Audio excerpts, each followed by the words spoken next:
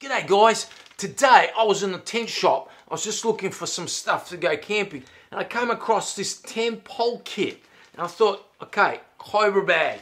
These are fiberglass 10 poles and I'll put a link in the description where you can get a set of these on Amazon for about $16. So I want to see if I can make a fiberglass 10 pole Cobra bag. Let's try it.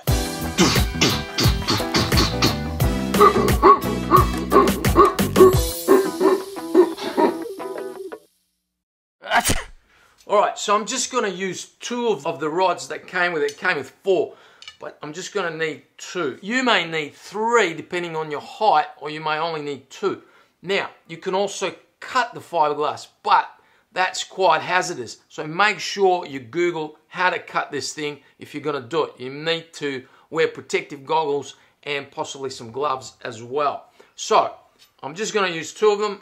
I'm going to tape them together and I'm going to put a target on here. Now for the target, I'm just using a section of pool noodle that I've wrapped with tape and I've put a couple of zip ties on the ends and I've got one of these target things that I've made. You've seen me make these in another video where I showed you how to make these Cobra bags.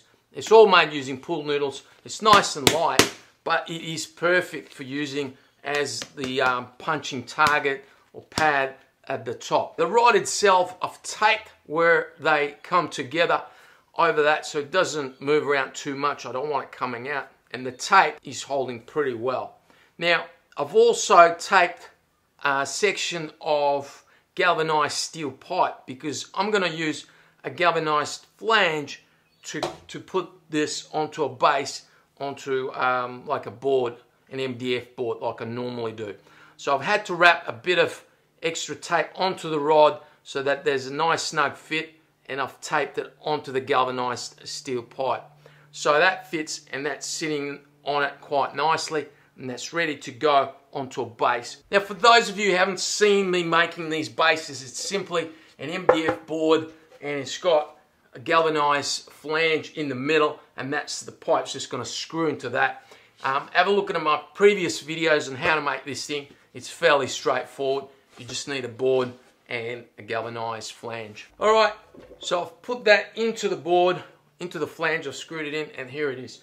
Now, all I have to do is pretty much attach my target. I've just wrapped some tape. This is sort of like sticky tape. I don't know why it's sticky, but it's just gone sticky. And it's perfect to just put this on, slide that on there, and that should hold. Okay, let's try it out. Well, it's not bad.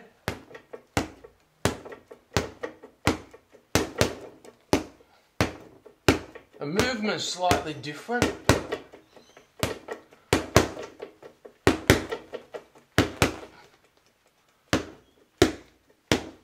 Still does the going around in the circle bit, which is nice. It's pretty good. I like it. I actually quite like it. So there you go. 10 poles for a Cobra bag. Easy peasy. Now just to give you an update on the latest on the Keyless Cobra. Here it is. So at the moment I'm actually working on these top sections. I've got a couple of prototypes coming for the rods. I want to make them adjustable, so the adjustable ones are coming.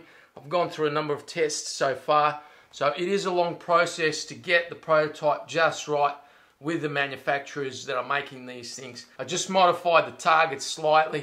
I wanted to have something that you can really hit.